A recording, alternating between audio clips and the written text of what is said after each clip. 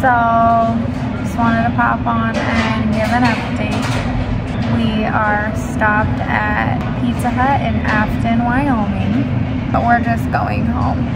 Like, nothing's working out right now.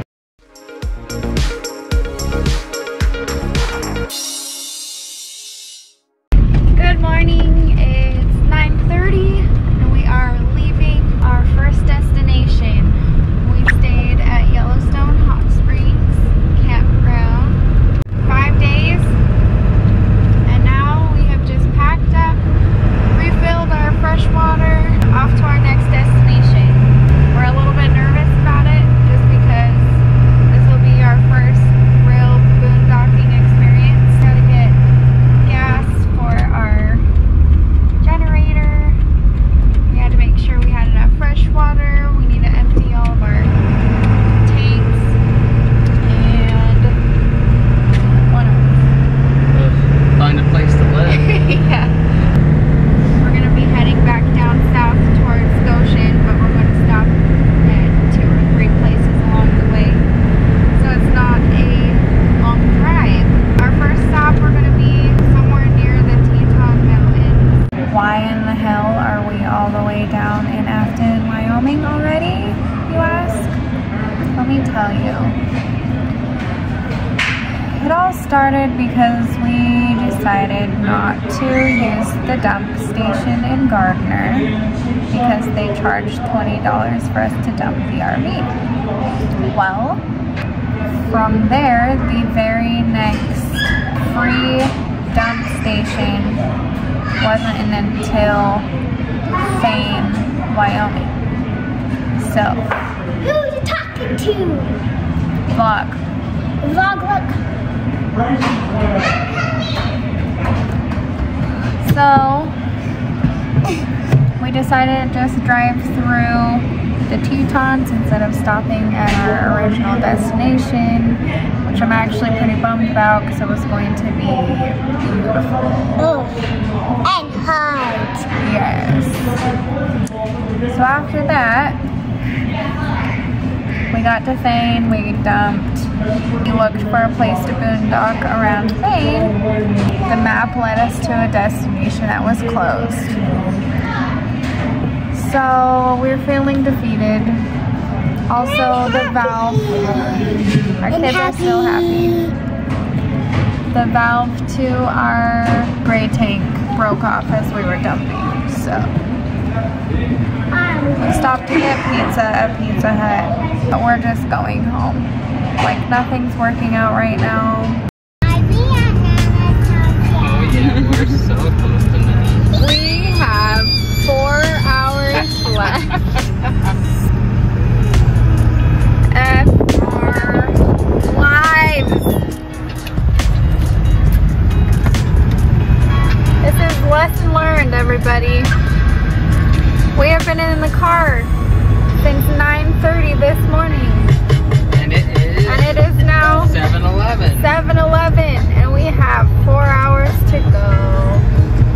Plan your trips. Plan your trips. trips. That's a lesson learned for us. In so much excruciating detail that it's annoying, but you won't regret it because here we are. We thought we could just wing a whole bunch of Without a plan B. boondocking stuff. Yeah. Didn't work. Especially for noobs like us. Right. We're like, yeah, we got this. No. And then, as I already heard, our toilet tank broken, so we gotta go home and fix it.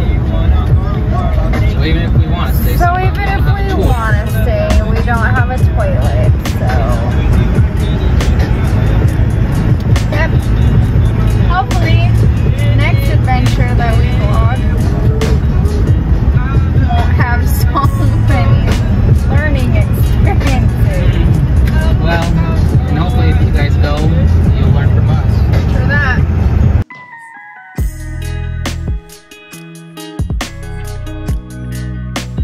We've officially been traveling for 12 hours.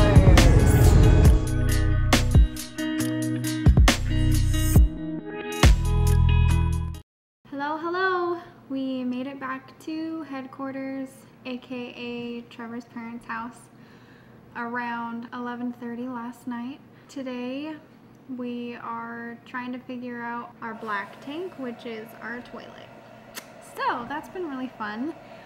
Luckily we have Trevor's dad here who's just really smart with all of this stuff, so we're gonna try and DIY it, change out the valve, get it fixed. So yeah, right now they're trying to get the tanks drained. Fortunately, Trevor's uncle has a portable drain, so we don't have to drive it into town to try and flush out the rest of the gunk in there.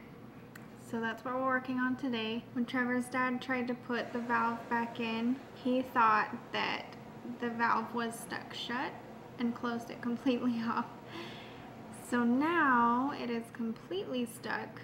We had to take out the bottom of the trailer to get to the plumbing, and hopefully they can get it unstuck so that we can at least drain the tank before trying to move the entire valve mechanism, because nobody wants to swim in our poop today. So anyway, that's what we've got going on. We're trying to stay positive. Woke up feeling really frustrated and defeated today, but every step forward and everything that we do to make progress has helped my attitude and Trevor's attitude, and honestly, we've just stayed calm through this whole thing because it is what it is. So we're gonna get it figured out and then go from there. Hip hip hooray. Stringham saved the day. That was not intentional. Yeah, so this is what broke on our toilet. Basically, it holds all the feces in the tank until you're ready to dump.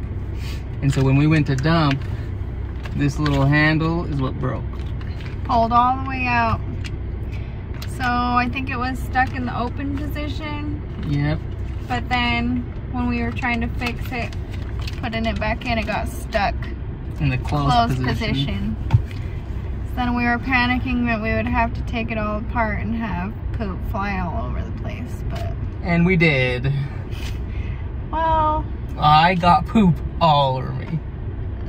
In my hair, in my mouth. We'll watch the video and we'll see how dramatic it really was. Yeah, I'm probably exaggerating, but it was nasty. I have it in my hair. Yum.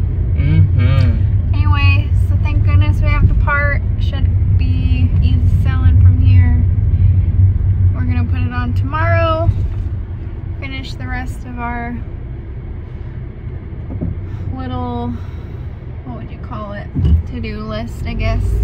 Yeah. And then figure out where we're going next. Yeah, because the reality is we weren't too prepared for Yellowstone, but we already booked it, so we were going regardless. And then we were kind of winging the rest of it, and we learned that doesn't work. You can't wing it. You just can't. But all in all, it's been a good experience so far. It's been challenging, but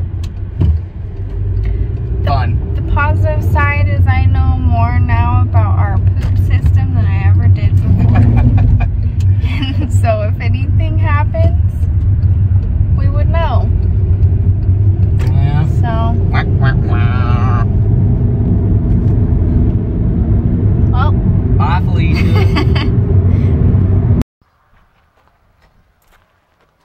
what you got, T? The Poopinator. Will you warn me so I can hold the hose? Warning. Like, just like that? Just like that. Warning.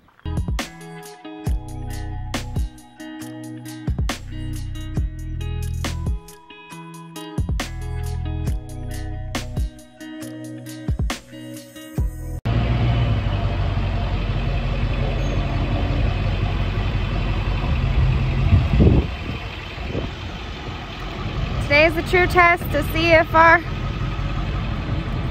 It works? Yeah, what is it called again? Our poop scoot and boogie.